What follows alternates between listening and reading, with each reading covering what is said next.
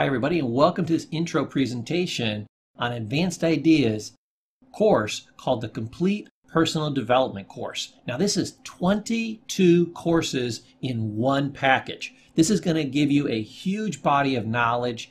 I call it a mini PhD in psychology and success. You're going to absolutely love it. This is a once-in-a-lifetime opportunity. You will never see this again. My trainings are specifically designed to transform lives. I've got over 500,000 satisfied students. That's this year alone. They love these courses, they're applying these courses, and their lives are being transformed. I want you to be my next success story. That's why we put such a huge package together for you. Here's what Chris Gehring says about this course. He says, Professor Paul never disappoints. I own all his courses, and this one is amazing too. You'll be shocked how fast the course goes by and wishing it was longer because it's packed with so much life-changing information. I believe it gives you a huge advantage in life. Thanks again for this amazing course, Professor Paul. So, what are you going to learn inside this course? The first one is psychology. Why do people do the things they do? This is going to give you insight into why other people do the things they do and why you do the things that you do. This is an amazing psychology course. It will help you understand so much of how the human mind works. The next one is persuasion strategies. Now this is how to both persuade yourself and others, to get other people to do things and to get yourself to do things. This is a master skill of people that are successful. Communication. This also is about how you communicate with other people, but also, and equally importantly, how you communicate with yourself. REBT. This is gold. It stands for Rational Emotive Behavioral Therapy. It's the most effective therapy known to man. It's literally the science of how to reprogram your mind. That's worth the price of the course by itself. Next, you got another style of psychology called Neuro-Linguistic Programming, or NLP. This is literally how you duplicate success, but it's so much more.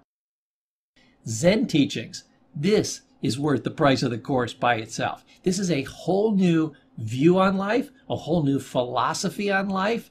Zen is literally the Asian version of science, of understanding reality. Until you understand Zen, you don't understand your world. Time management. Your life and your time are the same thing. If you can't manage one, you can't manage the other. If you lose one, you lose the other. People that are bad at time management are losing years and sometimes even decades of their life. 8, transformational leadership. This is the best leadership course you're ever going to learn on how to deal with the people that you're leading. 9, networking skills. This is how to get out there. You know, they say it's not what you know, it's who you know. This is how to get to know those people. 10, motivation. This is motivating both yourself and others. Kind of like the persuasion, to get yourself to take an action and to get other people to take an action. Put this together with persuasion strategies and amazingly powerful. 11, how to deal with difficult people. Everybody needs that one, right? 12th course is coping skills. How can you not have a training on coping skills? How to literally cope with life. This is why people are so stressed, which is the next one. I even drill down even tighter and go into stress management, because that's a major area. Affects your health, affects your mental state. Every area of your life can be damaged or enhanced by how you deal with stress. 14, customer service. This is a great one for people that are in business or work inside a business. How your company does, and even if it continues to exist, will be based on customer service. It's one of the greatest ways to boost your profits and to beat out your competition. Parenting skills. If you are a parent or ever want to be a parent, if you don't have these parenting skills, you have no idea what you're doing. This will give you a mini PhD in how to be a parent. Parenting is amazingly complex. 16, physical and mental health. You got to boost your physical and mental health if you're going to have the energy and the vitality to master life. Freedom from pain and From Pain to Power are 2 other advanced psychology courses, and they're going to help you deal with old pain, old frustration, old issues. It's going to give you a ton of new coping skills, ton of new philosophies. It's going to help you understand yourself and others better. It will literally free you from pain and take you into power. I love this course. It's huge. It's super long. They're like 4.5 hours a piece. That's how much information you're going to get. Beating anxiety and depression. These are like the #1 killers in America. They'll either literally kill you because you'll suicide, or they'll destroy your life. They'll kill all the joy in your life. You need to know how to deal with these. Also, there may be people in your life that have anxiety or depression. You need to know how you can help them deal with these things. If you don't have the tools, you can't do it. Success rituals. What are the things that successful people do day in and day out that help them to be massively successful? And the follow-up to that is life skills. If you don't have basic life skills, you don't even know how to live your life, how can you live it? Correct answer, you can't. See how comprehensive this is? This is over 54 hours of content, huge course, top quality, taught by myself. I've got 4 different degrees all the way through the doctorate. I've been out there gathering this information for 35 years, and now you're getting it for pennies on the dollar of what people used to pay for this. Here's what Austin Armstrong says about the course. This course is amazing. It really helped me develop a new mindset. Professor Paul's wonderful and provides a lot of insight and actionable advice. I highly recommend to anyone trying to develop true mastery. Here's what CEO Pete Kichi says. It was simple. Once I had the right tools, my success was guaranteed. Professor Paul made it easy for me. This is a crazy amount of information. It was my marketing expert who said put 22 courses together. I said, how about 2 courses or 3 courses or 6 courses? He said, no, Paul, we have to overwhelm people with the sheer amount of value. And I said, okay, you're the expert. Let's try it. But you are getting a crazy amount of information. Like I said, this will never be repeated again. So if you're ready to transform your life, if you want to change the way you see the world, if you want that kind of life transformation that gives you an unfair advantage in virtually every area of life, go ahead, let's get you started. Act now, sign up now, and we'll see you inside the training. Okay, a few quick goals for this training to really drive home the value. 1, increase understanding of ourselves and others and the world around us. Like I said, if you don't understand how the game is played, you cannot win. 2, to see past illusions. Most of what you believe is true is actually false. How much? In excess of 99.99%. If you believe a lie, if you buy into a lie, if you believe what you've been bought and sold, what you've been taught and told, that is a lie, your entire life will be a lie. And everything you do, everything you try to achieve, everything you try to accomplish will be based on a false premise. You're not going to win. Illusions is one of the major reasons you're not making it in life at the level you want to and can. So we're going to take that anchor off your neck. 3, understand why we are the way we are. A lot of people put too much pressure on themselves, too much blame on themselves. They don't understand why they are the way they are and what has happened to them over time. By understanding why you are the way you are and how you became that way, it'll take a tremendous amount of pressure off. It'll give you new insights, new understanding, and new freedom. That's the next thing. 4, release old pain from the past. You are not your past. If you had a great past, it's over. If you had a terrible past, it's over. We move from here forward. And I'm going to show you that all the old pain that happened in the past, it wasn't your fault. And we're going to teach you how to release it so you don't have to live the rest of your life in pain. 5, using this new awareness to help ourselves and others. As you understand why you do the things that you do, you'll be able to free yourself. You can also use these insights to help free others. You can use these insights to be more successful in life, to be more motivated, more influential. You have so much potential, and you have been held back because you didn't have these core concepts. And because your life is enhanced, you'll be able to go out and help others. A beautiful thing to do if ever there was. So, here's the first concept that you need to understand. People are amazingly simple. We complicate people. They are amazingly simple. As you look at these concepts, you're going to realize that it's a cause and effect reality. That the concepts are simple, but then we layer on all these stories. There's so much confusion. There's so much pop psychology out there. It's all rubbish. We're going to clear all that away. People are simple. You just lacked an understanding of why they are the way they are, which is what this course is for. And it's the layers of BS that make them complicated. What is BS? Well, I use this cute diagram to show exactly what it is with an X through it, but I call it belief systems. Your BS, comically put that way, shows you what your belief system really is. It's a pile of crap. It's a bunch of lies, distortions, misinterpretations, other people's agendas. It's a huge pile of crap. So, always remember that BS is what it is, and that a belief system is also BS. This will help you through the entire course. Now, this is your first major psychological concept. People always move towards pleasure and away from pain. I'm going to say that again. They move towards pleasure and away from pain. This is literally the whole of psychology. If you take nothing else away from this course, learn this. This is the science of how the brain works.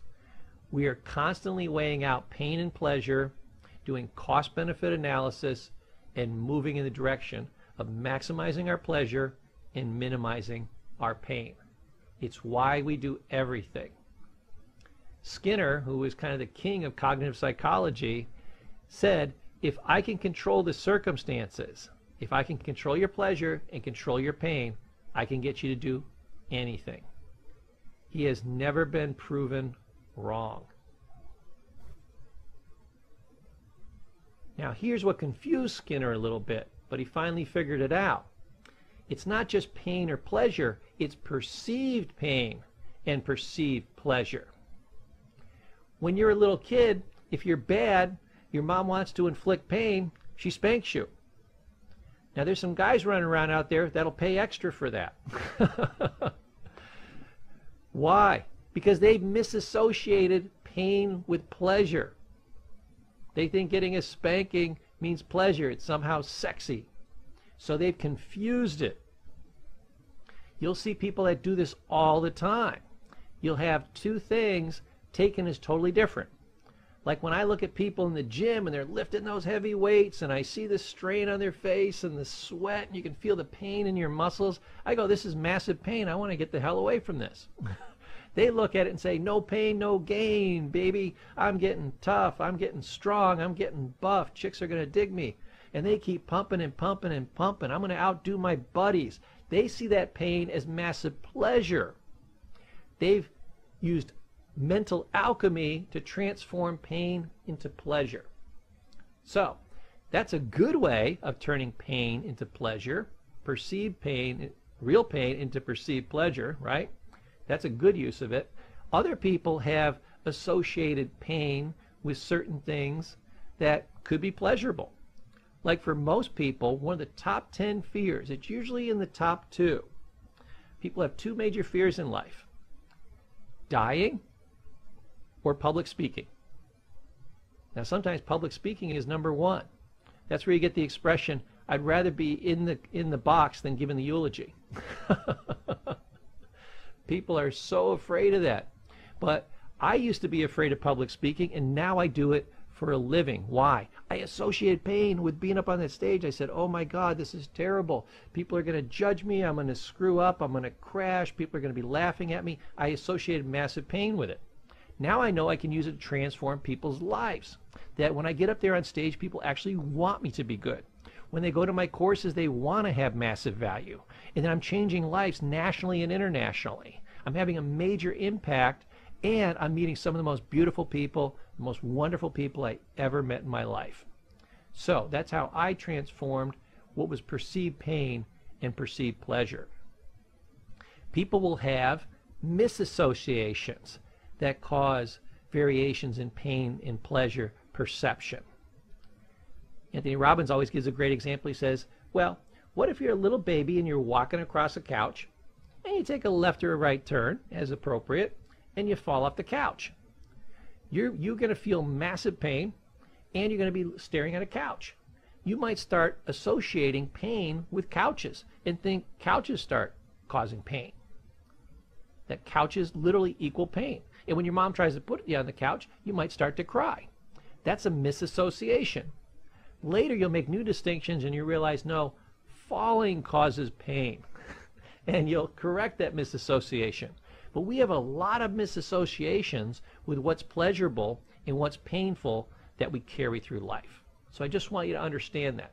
So as you're using the concept that people always move towards pain, away from pain and towards pleasure, that it's perceived pain and perceived pleasure. We'll give you many examples of this as we go through the course. So, you actually live in a place called virtual reality. You think you live in a reality, but you live in a place called virtual reality. See, we act on perceptions and misperceptions, which is correct and incorrect information the same. If we think it's real, if we think it's true, we act on it the same. Hitler's PR man was famous for saying, if you repeat a lie often enough, everybody will believe it. He wasn't wrong. They're still using it in politics and they're still using it in advertisement to this day. They know that if you set something up to look a certain way, it's perceived a certain way, that will be taken to be true. Unless corrected, unless interrupted, unless disputed, unless shown to be wrong, a misperception, a lie, will be perceived the same as true reality. So, there is no difference between illusion and reality. In marketing, they know that the illusion is the reality. What I present to you will be taken as true. Not true reality, but perceived reality. Now, special note about pain and pleasure. They've done a lot of studies on this. In the average study, they find that people will do 2.5 times more to avoid pain than to gain pleasure. I remember somebody gave a great example one time. They said people would do 2.5 times as much to stop somebody from stealing $10,000 from them than they would do to gain $10,000, which is what? Pleasure. So hear that again. You would do 2 times as much to stop somebody from stealing $10,000 as you would to gain it, even though they're both what? They're identical. They're both $10,000. They both have equal worth. So, as you're trying to motivate others, as you're trying to motivate yourself, realize what is more motivating. What causes people to take more action? Avoidance of pain. Absolutely. Now here's your last concept to wrap up this part. There is no such thing as an unselfish act. A lot of people will argue this, but it's absolutely, positively true. We are completely driven by self-interest. You won't take the slightest action, remember the pain-pleasure model, unless it's maximizing your pleasure and minimizing your pain. Remember, perceived pain and perceived pleasure. So sometimes it will seem the opposite. People say like, well, what about people like Mother Teresa? I guarantee if you told Mother Teresa, hey, you're going to work in a factory and you're going to twist nuts on bolts and you're going to do that for the rest of your life, and that's going to save millions of crying children, she would never have done it. Why did she do what she did? She did it because she was impacted by the people. It caused her massive pain to see them in pain, and it caused her massive pleasure to see them relieved of that pain, to see the joy, to have the benefit, to have the satisfaction of that. So she was completely driven by self-interest to do that. If she had to do it in a factory from 1,000,000 miles away, saying, well, it's nice I'm saving these people, but I really can't see it, I really can't feel it, she wouldn't have maintained the motivation over the years. She wouldn't have been able to do it. I remember there was an episode of Friends, and Joey and Phoebe were arguing back and forth about, is there such a thing as an unselfish act? And Joey said, well, here's an unselfish act. I'll give you my muffin. And Phoebe said, oh, thanks, that's very nice. And he said, see, that's an unselfish act. And Phoebe said, but Joey, did that make you feel really good that you gave me your muffin? And he goes, yeah, it kind of really did. Oh, that was your benefit. It wasn't an unselfish act. Martyrs think they're doing everything unselfishly. I give and I give and I give, and my children just don't understand, and I'm doing everything. I'm so unselfish. I unselfishly give everything. I've given my entire life to these children. No, you haven't. You perceive not being a giving parent as massive pain. You perceive giving as massive pleasure, and you get a lot of secondary benefits from this woe is me.